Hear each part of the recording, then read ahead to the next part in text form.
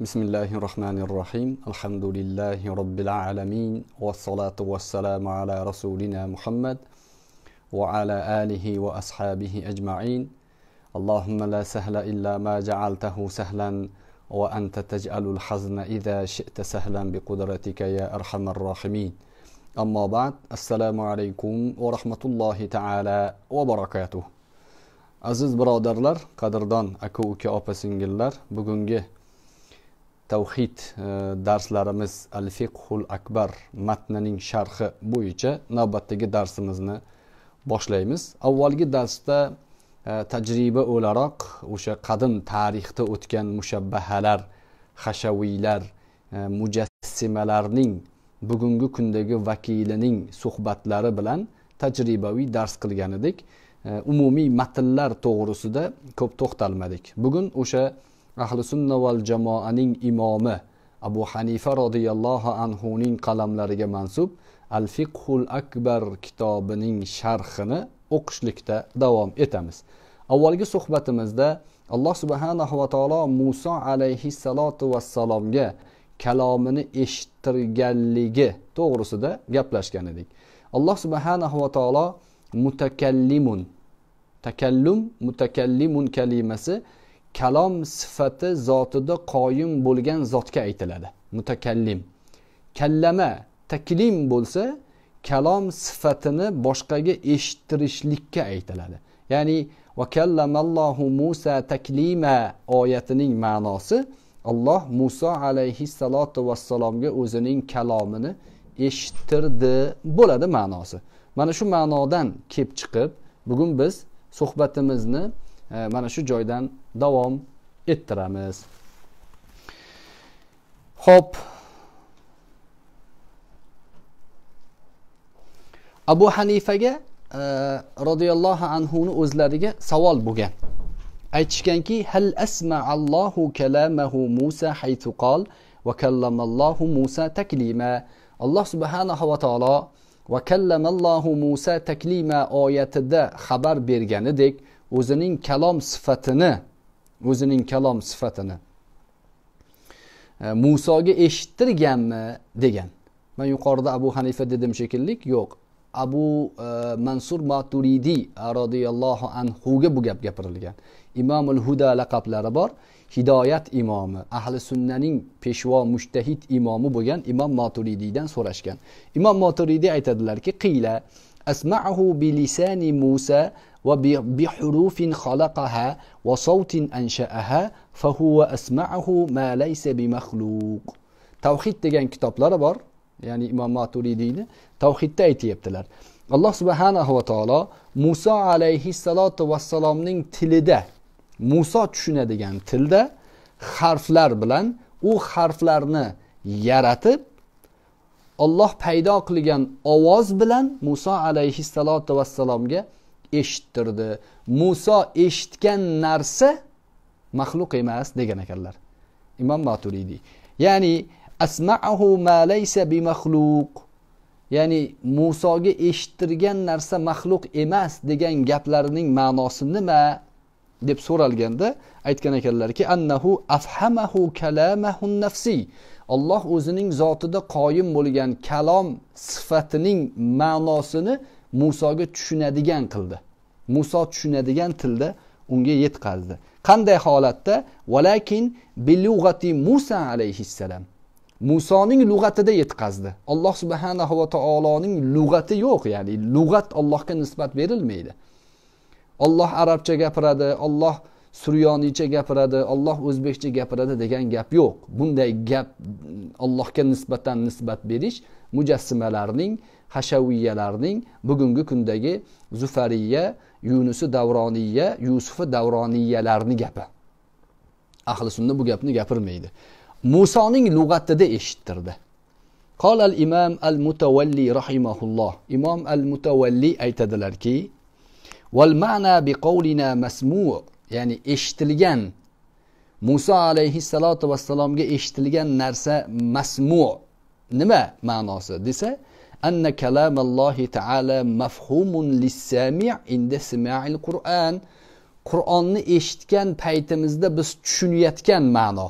Qur'onning asli lug'atiga muvofiq bo'lgan, Alloh subhanahu va taoloning irodasiga dalolat qilgan ma'no o'sha masmu' deyiladi. Alloh subhanahu va taoloning kalom sifatiga dalolat qiluvchi ma'no deyiladi. Walaysa al-murad anna as-sami'a mudrikun li nafsi kalamillahi ta'ala. Biz Allohning kalomini eshitganimizda aynan Alloh subhanahu va taoloning zotida qoyim bo'lgan sifatni o'zini idrok qila olmaymiz. Somi' idrok qila olmaydi. Idrok degani Allohning sifatini qamrab ola olmaymiz. Alloh subhanahu va taoloning sifatlari to'g'risida gap ketganda har doim banda uni mudriki bo'la olmaydi, idrok qilib ola olmaydi. Imom Ahmaddan bo'lsa kerak, idrokni yo'qligi idrokdir. Allohni idrok qila olmaslik haqiqiy idrokdir deganlar. Ya'ni Allohning sifatlari haqida gap ketar ekan, uni inson aynan sifatlarini qanday shakl yoki sifat tavsif ma'nosida idrok qila olmaydi. Kim idrok qilsa xato qiladi. Idrok qilishlikka urinsa mujassimalikka tushadi. Kechagi suhbatda ko'rdik. Abdulloh Zufar aytayaptiki, Allohni odam jismida, odam suratida tasvirlab olamiz oldin deyapti, keyin odamlarga tushuntiramiz. Oldin jism isbot qilib olamiz, keyin uni ta'vil qilamiz. Ya'ni aslida bu ma'nosi bunaqa, Allohga nisbatan bunday deb bo'lmaydi deymiz deydi. Ya'ni bu juda xatarli gap. To o'sha Allohni jism sifatida insonning suratiga o'xshagan tavsif qilib olinsa, tasvirlab olinsa, to ikkinchi etap bosqichga o'tguncha vafot etsa, u odam kofir holda ketadi. Alloh subhanahu va taoloning jihatidan, ya'ni Allohni e'tiqod qilish kerak bo'lgan sifatlariga mushabbihalik bilan ketib qoladi. Shuning uchun biz nima deymiz? Alloh subhanahu va taoloning sifatlarini Qur'onni eshitayotgan odam kalom sifatini idrok qila olmaydi. Mafhum tushunishligi Allohning kalom sifatining ya'ni kalom sifatiga oid bo'lgan ma'noni tushunamiz biz. Shuni aytayaptilar.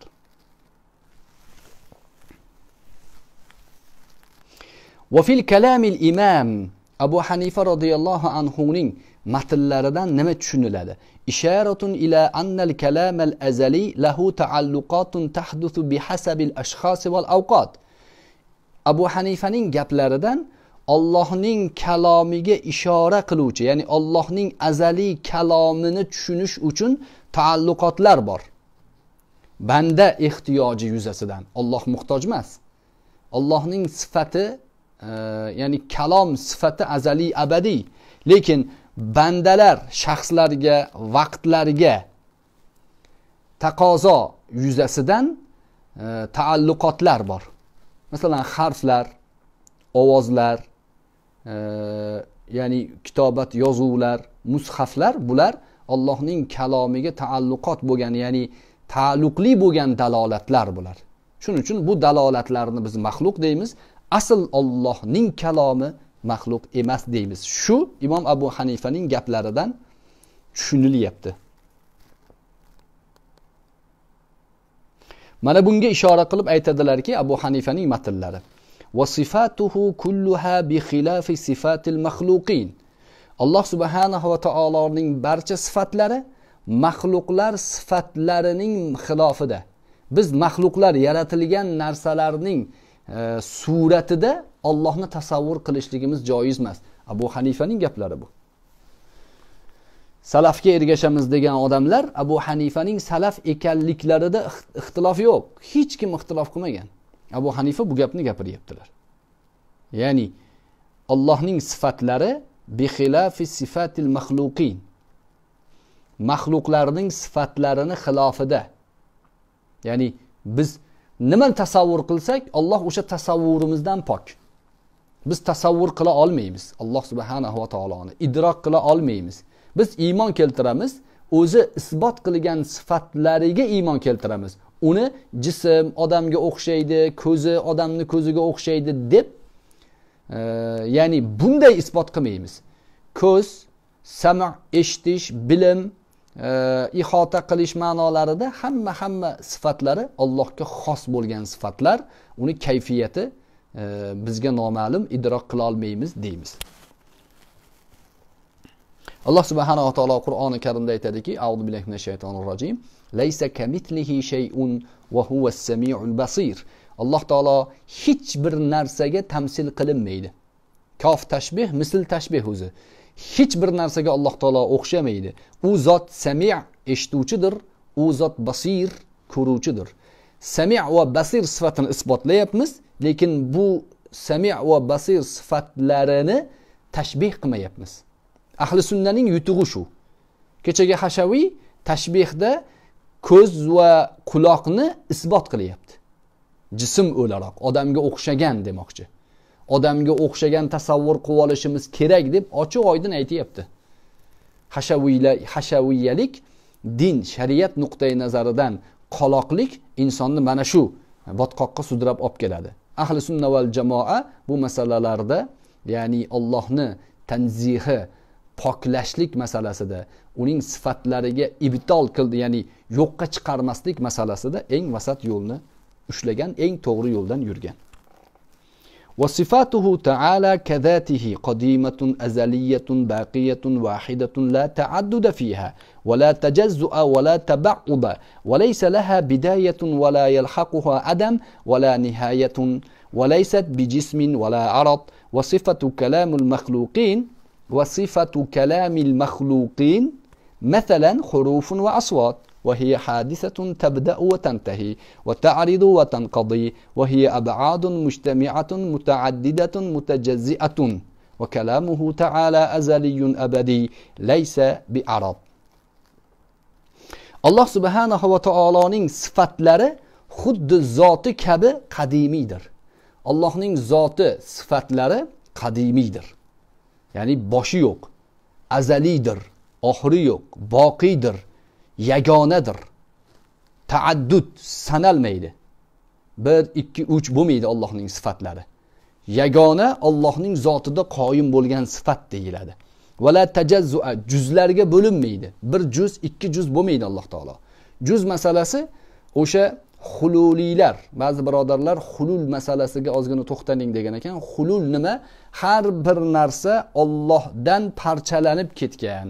Hamma narsa Alloh juz bo'lib ketgan, keyinchalik yig'ilib bitta bo'lib Allohga qaytadi degan tushuncha. Bu kufr bu. Bu to'g'ri emas. Buni kufr ekanligida ahli sunna val jamoa ulamolari ijmo qilgan. Shuning uchun Hasan ya'ni anal haqni gapirgan Mansur Hallochni mahkamaga tortishgan, tahdid qilishgan, bu gapdan qayt deyishgan, qaytmaganligi uchun 9 yildan keyin osib o'ldirishgan. Kufr gapligi uchun. Tajazzu bo'lmaydi. Allohning zotida bo'linish, juz-juzlarga ajrash yo'q. Vala taba'ud, ba'zi ham bo'lmaydi. Valaysa laha bidayatun, Allohning zoti va sifatlarining boshlanishi yo'q. Bidoya deyilmaydi Alloh taologa nisbatan. Falon joydan boshlandi deyilmaydi. Vala yalhaquha adam, uning nihoyasi ham yo'q. Adamga ro'baro kelmaydi. Yo'qlik yo'q Alloh taologa.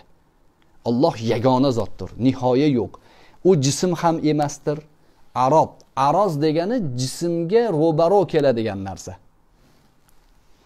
Va sifatu kalamil maxluqin, maxluqlarning sifatlari. Biz maxluqmiz, bizning sifatlarimiz masalan harflar, ovozlardan iborat. Gapirish bizning sifatimiz. Bizda ham gapirish sifati bor. Lekin bizning sifatlarimizda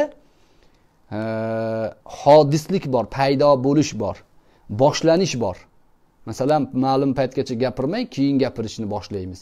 Gapimizning nihoyasi bor, tugab qolamiz. Ba'zi bir joyga kelganda to'xtaymiz. Va arad va tanqadi, u nimagadir ro'baro,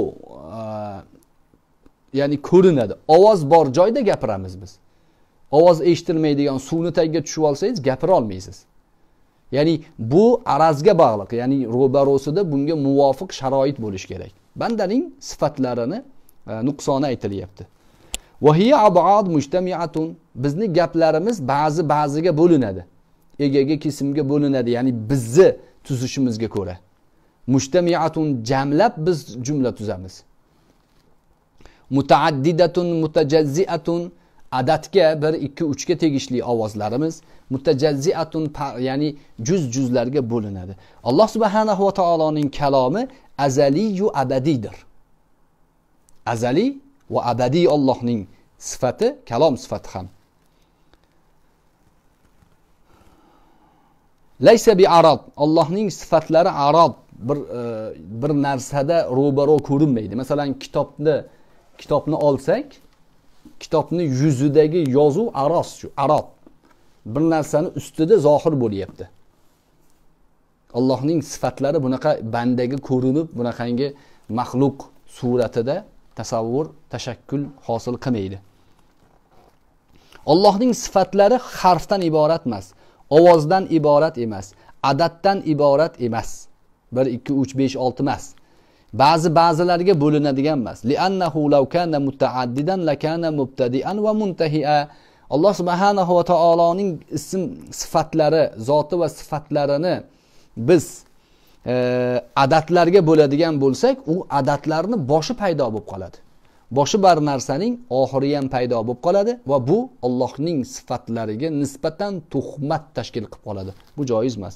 Walau kana ab'adan va ajza'an lakana mujtami'an va muftariqa wal ibtida wal intiha wal ijtima' wal iftiraq dalilul huduth.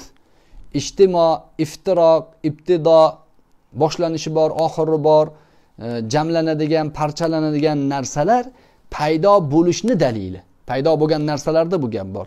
Alloh subhanahu va taoloning sifatlari esa qadim, paydo bo'lish, yaratilish fe'li Allohga loyiq fe'l emas.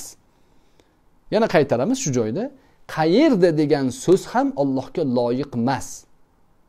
Makon jihatidan qayerda deyishlik Allohga nisbatan joiz emas. Alloh subhanahu va taoloning zotiga joiz emas. Hazrati Muhammad sallallohu alayhi va sallamning Imom Muslimda kelgan ya'ni namoz bobida gapirish bobi bo'lsa kerak, mana shu bobda keltirgan cho'ri hadislari bu mutlaqlikni ifoda qilmaydi. Cho'rining tushunadigan saviyasidagi bergan savollari islom ummatining yuksak saviyadagi ulamolari bahs qiladigan mavzuga dalil bo'lmaydi. U cho'riga dalil bo'ladi. Cho'ri yer yuzidagi butlarga sig'inyaptimi, osmondagi zotga sig'inyaptimi degan tushunchada unga berilgan savol. Ya'ni yer yuzidagilarga sig'inmayapman men, ulug' zotga sig'inyapman degan ma'noda gapni bilish uchun so'ralgan u. Soqov bo'lgan, gapirishni bilmagan. Osmon sumu birinchi ma'noda ulug'ni bildiradi. Ulug'likka loyiq bo'lgan zot uchun so'ralgan. Lekin bu ayni ma'noda Alloh subhanahu va taologa nisbatan Allohni kim yaratdi degan savol naqadar xato bo'lsa, Alloh qayerda degan makon so'rog'i ham Allohga nisbatan xato hisoblanadi. Shuning uchun ham mujtahidlarimiz Alloh qayerda degan savolni, istavo haqidagi savollarni bid'at deyishgan. Shuning uchun aytishgan. Chunki bu Alloh subhanahu va taologa nisbatan iste'mol qilinadigan gap bo'lmaganligi uchun.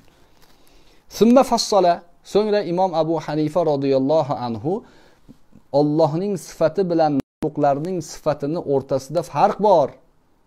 Allohning sifati azali, bizning sifatlarimiz maxluq ekanligini boblarga, ya'ni batafsil alohida zikr qilyaptilar. Ya'lamu la ka ilmina. Alloh taoloda ilm sifati bor. Alloh taolo biladi, biz bilgandek emas. Biz nima bilan bilamiz? Fa ilmuna kasbiyun va badahiyun va huwa aradun hadisun zailun yastahilu baqa'uhu hasilun an tasawwurin ya'ridu lahu al-wahmu wash-shak va-dhann.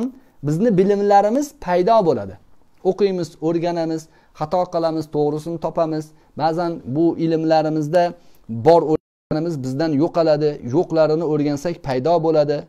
Doimiy bu bizdagi ilm doimiy bir xil turmaydi. Tasavvurdan hosil bo'ladi. Biz ilmlarni nisbiy tasavvurdan olamiz.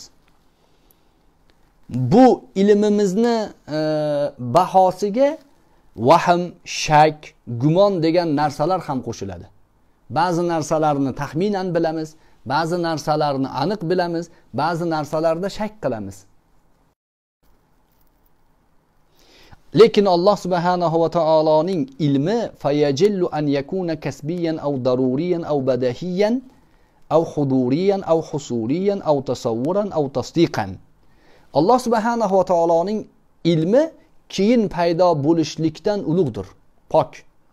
Alloh subhanahu va taoloning ilmi, ya'ni bilishligi hosil bo'ladigan bilim emas, tasavvurdan hosil bo'lgan bilim emas, kimdir tomonidan tasdiqlangandagina paydo bo'lgan bilim emas Allohniki. Balki Alloh subhanahu va taolo barcha narsalarni daf'atan biladi. Barcha narsani o'zining ilmi bilan ihota qilib oladi. Ya'lamu ma bayna aydihim va ma khalfahum va yuhituna bi ilmihi. Alloh subhanahu va taolo oldi-yu orqamizni biladi. Butun borliqni ilmi bilan daf'atan qamrab olgan zot. Bir narsani bilib, ikkinchi bilim qolib ketmaydi Alloh subhanahu va taologa. Yer yuzida necha trillion, necha son sanoqsiz urug' bo'lsa, har bittasini biladi. Daf'atan biladi. Navbat falonchini bilib, ikkinchisini keyin bilmaydi. Hammasini daf'atan biladi. Qalay ahli sunna va jamoaning aqidadagi chuqur, ya'ni tahlili. U zufariylar yetolmay qolgan ya'ni fikri bilan ahli sunnaga tuhmat qilganligini ko'rdik o'tgan safar. U Alloh subhanahu va taoloni ko'rmaydigan qilib tasavvur qilyapti bular deyapti. Maturidiylarga tuhmat qilyapti. Lekin biz nima deyapmiz? Allohning ilmi daf'atan hamma narsani ihota qilib olgan. Qalbingizda o'tib turgan, hali u tasavvurda paydo bo'lmagan ilmni ham Alloh bilib turadi. Ichingizdaginicha bilib turadi. Sirni ham, najvoni ham biladi. Jahriyni ham biladi. Daf'atan biladi ya'ni. Duna sabaqi xafoin. Alloh subhanahu va taoloning ilmiga hijob yo'q, parda yo'q. Bilishligi hech qanday pardasiz, latif ma'noda. Latiful xabir degani har narsadan qanday pardasiz biladi. Xabardor zot. Ya'lamu ma kana va ma yakun. O'tib bo'lib o'tgan hodisalar, bizning tepamizda bo'lib o'tgan hodisalarni, ya'ni tepamizda bo'lib o'tgan zamondagi hodisalar bizga nisbatan, Allohga nisbatan u hodisalar o'tgan zamon, kelasi zamon bo'lmaydi. Chunki zamonga Alloh subhanahu va taolo bo'ysunmaydi. Zamonni o'zi yaratgan. Va ma yakun, endi bo'ladiganlarni ham biladi. Va ma lam yakun, endi bo'lmaydigan narsalarni ham biladi. Law kana kayfa kana yakun, agar qanday bo'lsa o'shandayligicha biladi. Ya'lamul vojiba val jaiza val mustahila.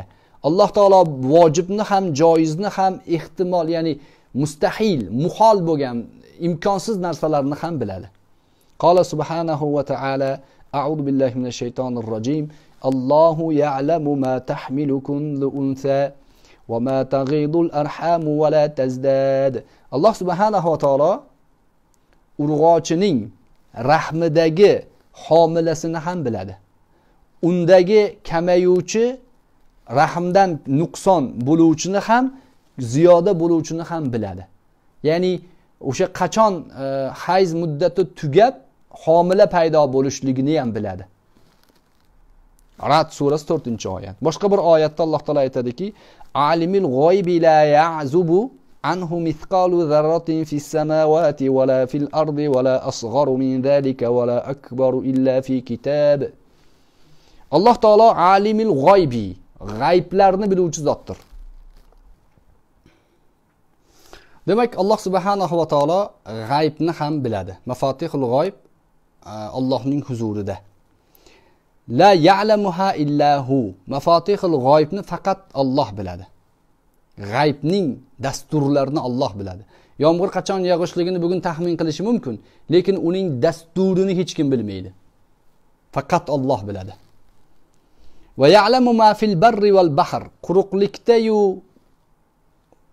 dengizda nimani Alloh biladi. Ma bu umumiy ma'noda, jonlik jonsizga ham ishlatilaveradi. Va ma tasqutu min waraqatin illa ya'lamuha. Biror barg tushmas ekan, Alloh uni biladi. Va la habbatin fi zulumatil ardi. Zulumot yer qarida qanday urug' bor, uni Alloh biladi. Va la rotbin va la yabisin. Ho'l quruqni Alloh biladi. Illa fi kitabin mubin. Hammasi lavhul mahfuzdan bo'ladi deyaptilar. Demak, Allohning bilishligi bandaning bilishligidan mutlaqo farq qilar ekan, shuni bildirmoqchi bo'lyaptilar. Ya'lamu la ka'ilmina. Ya'lamu la ka'ilmina. Alloh biladi, bizning ilmimizga o'xshab emas. Va yatakallamu la kakalamina. Abu Hanifaning gaplari bu. Allohning yatakallamu kalom sifatiga ega bo'lgan zot, kalom sifati zotida qoyim bo'lgan zot, lekin bizning kalom o'xshagan emas. Nahnu natakallamu bi alatin va hurufin va asvot. Biz harflar, ovozlar, sabab qandaydir asboblar bilan gapiramiz.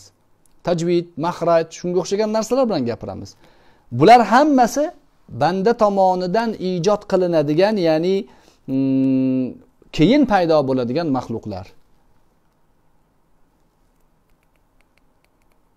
Lekin Alloh subhanahu va taologa nisbatan kalomni nisbat berilsa, bunday harflar, ovozlar Allohning sifati deyilsa, unda Allohga ojizlik nisbat berilgan bo'ladi. Kalom sifatini isbot qilyapmiz.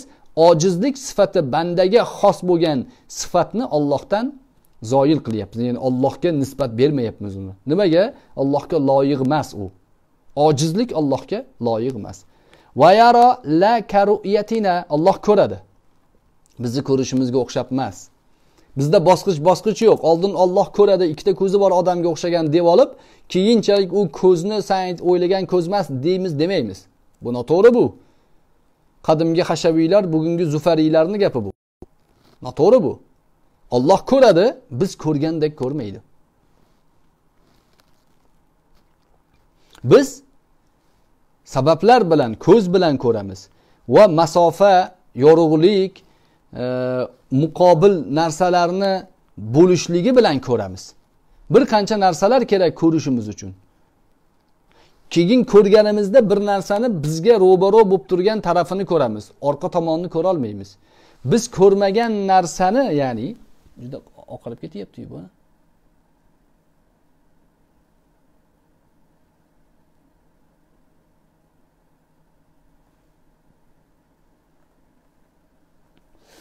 Biz ko'rolmaydigan narsalar ham bor dunyoda. Alloh subhanahu va taologa nisbatan, ya'ni Alloh ko'rolmaydigan narsa yo'q.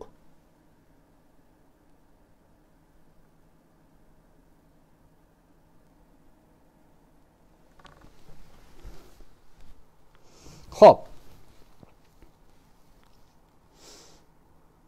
Alloh subhanahu va taolo insonlar ko'rgan kabi ko'rmaydi. Alloh taolo o'ziga xos bo'lgan ko'rish sifati bilan ko'radi. Va yasma'u la kasam'ina. Alloh eshitadi. Biz eshitgan kabi emas. Va nahnu natakallamu bil alati wal huruf. Vallohu taala yatakallamu bila alatin va la huruf. Mana Abu Hanifaning gaplari bu. O'tgan safar harflar Allohning sifati degan gapni gapirayotganlarga eng katta zarba bu. Bu nas, matn hisoblanadi. Biz sabablar bilan, harflar bilan gapiramiz. Alloh subhanahu va taolo sabablarsiz, harflarsiz gapiradi.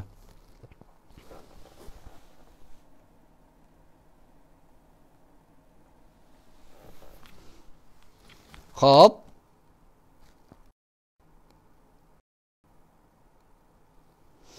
Hada nasun min imamin min a'immati salafis solih. Mana bu matn deyaptilar, sharh. Mana bu matn salafi solih bo'lgan imomlarimizni, salaf imomlarimizdan kelgan matn. Bu matn yaqiyatillazina yad'una zuran annahum ahlus sunnati val jamoa. Sunna val jamoa man deyotgan hashaviylarning ketini kesadigan narsa deyaptilar. Ya'ni bularni bu davosini ya'ni tiz cho'ktiradigan gap. Ular ahli sunnaman deyapti, lekin Allohning sifati harf deyishyapti. Qog'ozda bir gap bor deyapti kecha eshitganimizdek. Val imom radhiyallohu anhum minat tabi'in. Shorih aytibdilarki, imom Abu Aylardan qad ra'a sittan minas sahabalardan 6 tasini ko'rganlar. Anna kalam Alloh taala laysa bi harfin wala sawt. Allohning kalomi harf va ovozdan iborat emas. Va alayhi ijma' ahli sunna. Ahli sunna bunga ijmo' qilgan. Bu gapni yodlab yozib qo'ying daftaringizga. Kim Allohning kalomi harf, ovoz deydigan bo'lsa, ularga Abu Hanifaning mana bu gaplari raddiya bo'ladi. Lekin ular sizga ba'zi hadislarni keltirishi mumkin. Siz bu gapni gapirganda Allohning kalomi harf va ovozdan iborat. Dalilimiz Abu Hanifaning mana bu gaplari va Abu Hanifa bu gapni mana bu oyatga ko'ra gapirganlar. Laysa kamislihi shay. Alloh taolo hech narsaga tanqid qilinmaydi. Harflar bizni sifatimiz. Allohga bu harflarni misol keltirilmaydi. Fa in takallama subhanahu bi harfin wa sawtin kana kamithlihi shay. Agar Alloh taolo harf va ovozlar bilan gapirganda edi, bizga o'xshab qolardi. Allohga tamsil, misol keltirgan bo'lib qolardi. Wala tadribu lillahil amsal. Allohga misol keltirmanglar, zarbul masal qilmanglar Allohni. Va ammal ijma' shuki fa ahli sunnati mujmi'una ala zalika la khilafa baynahum. Ahli sunnaning o'rtasida xilof yo'q. Allohning kalomi harf va ovozdan emas degan gapda ahli sunna ijmo' qilgan. Endi hashaviyalarning dalili kelishi mumkin. Yusuf Davron sizga bir dalilni aytishi mumkin. Chunki hashaviyalar, salafiyalar ni gaplari bilan ular moturidiylarga hujum qilishyapti. Ular aytishi mumkin, Imom Buxoriyda fayunadihim bi sawtin yasma'uhu man ba'uda kama yasma'uhu man qarub degan hadis bor. Alloh taolo qiyomat kunida bandalarni hammasini yig'ib, ularga fayunadihim bi sawtin degan matn kelgan. Ovoz bilan nido qiladi degan. Yasma'uhu man ba'uda, uzoqdagi ham, yaqindagi ham uni bir xil eshitadi degan hadis. Bu hadis to'g'risida, va bu hadisni istidlol, dalil keltirishlik to'g'risida bir qancha e'tirozlar bor. Birinchi e'tiroz, laysa kamislihi shay oyatiga bu hadisni muqobil qo'yib bo'lmaydi. Chunki hadis, ohad hadis, oyat mutavotir hisoblanadi. Xuddi yuqorida biz o'sha javrob hadisi bilan Qur'ondagi oyoqni yuvish oyatini, ya'ni hukmini keltirganmiz. Javrob hadisi oyatdagi yuving degan buyruqni inkor qilishga yaramaydi, kuchi yetmaydi. Xuddi shuni singari birinchi e'tiroz, birodarlar. Qur'onning laysa kamislihi shay oyatiga mana bu hadis e'tiroz bildira olmaydi. Ahli sunna val jamoa, ya'ni muttafiq qilgan ahli sunnaning ulamolari bu hadisni bunga dalil ekanligini tan olishmagan.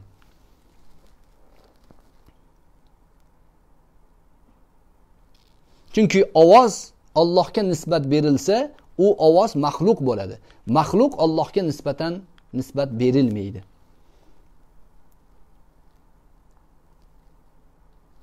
Yana buni bizni Maturidiy aqidamiz ulamolari hadis ohod deyshadi. Ohod zonni ifoda qiladi. Shu joyda ba'zilar ohod, o'sha Yusuf Davronning gapini eshitib qoldim. Ohod hujjatga o'tmaydi deydi Maturidiylar deb tuhmat qilib ketgan. Birodarlar, ohod hujjatga o'tadi, zonni hujjatga o'tadi. Buni usulli o'qigan, bilgan odam farqiga ajratadi.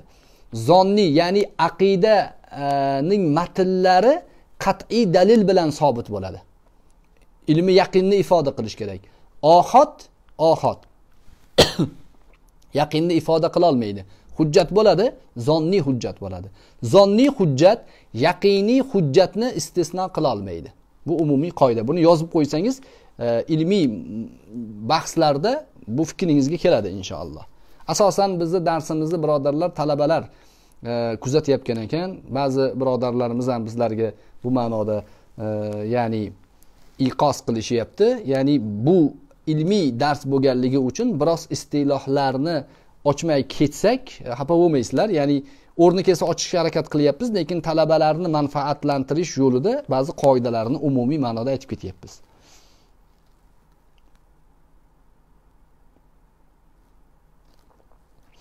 Yana hadis sharifdagi yunadihim bisawtin fayunadihim bisawtin kalimasi, yunadi foili farishta ehtimoli ko'taradi.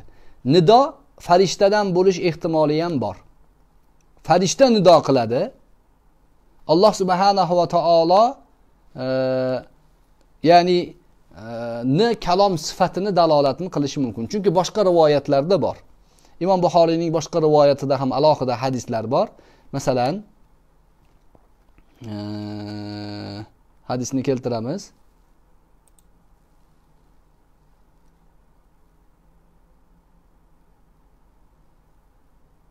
Masalan, Abu Sa'id al-Khudri radhiyallohu anhu dan marfu hadis bor.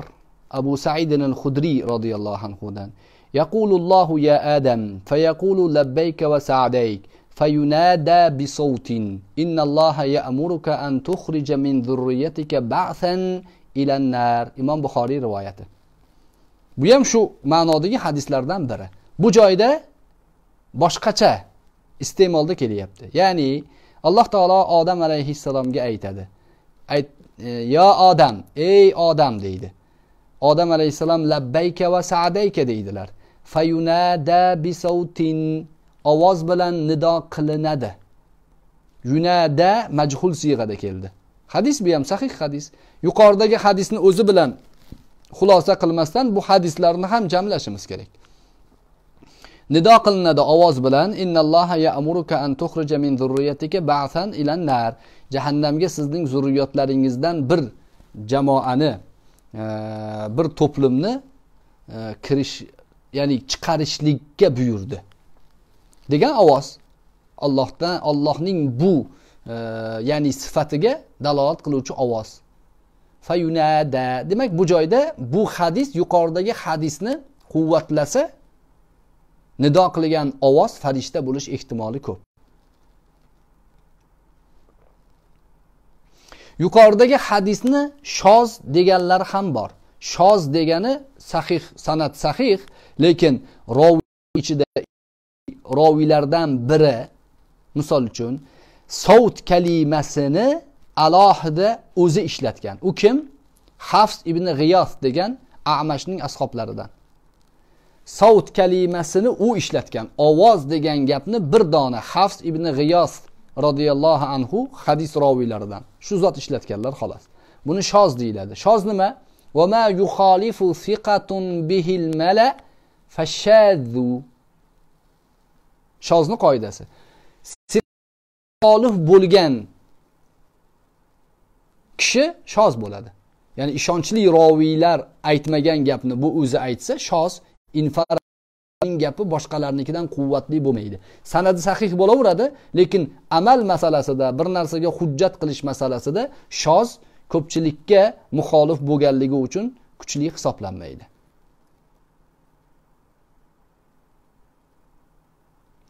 Buni Imom Bayhaqiy aytadilar. Asmo sifat degan kitoblarda aytadilarki,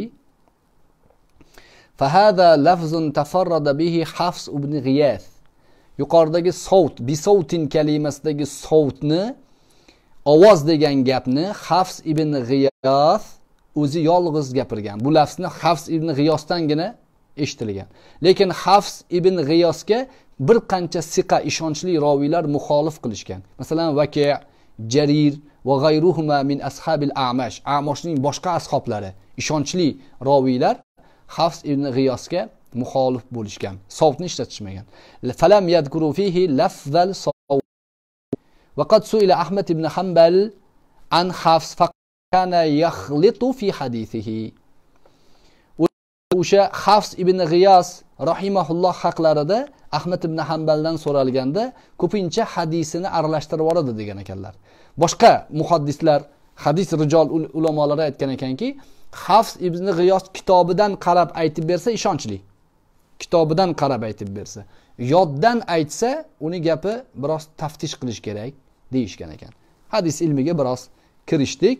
Demak, sovut bilan degan gapda keltirgan dalillarini hammasida gap bor.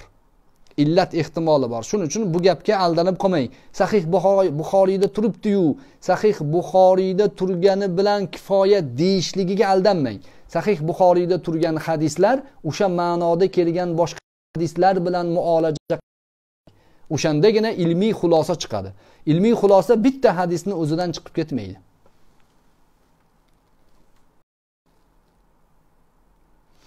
Shu joyda bugun suhbatimizni yakunlaymiz. Keyingi darsimizda bayanu annal hurufa makhluqa deganlardan boshlaymiz. Abu Hanifaning o'zlarining matnlarida harflar maxluq degan matn bor ekan. Biroz kalom ilmi haqida muqaddimada aytgan edik. Shunaqangi qiyin jihatlari bor, albatta.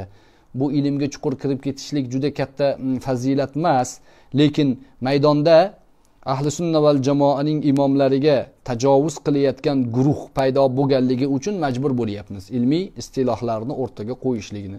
Albatta manfaatli bo'lsa Alloh subhanahu va taoloning tavfiqidan xato nuqsonlarimizni Alloh subhanahu va taolo u shaytondan, nafsimizdan bo'ladi. Haq subhanahu va taoloning dinini to'g'ri o'rganib, bizni isloh qilib to'g'ri aqidada shakllanib borishligimizda o'zi tavfiq, hidoyat bersin. Subhanakallahumma va bihamdik nashhadu an la ilaha illa anta va nastaghfiruk va natubu ilayk va akhiru da'wana anil hamdulillahi rabbil alamin. Assalomu alaykum va rahmatullohi ta'ala va barakatuh. حينما رددت يا رب العباد وانتشت روحي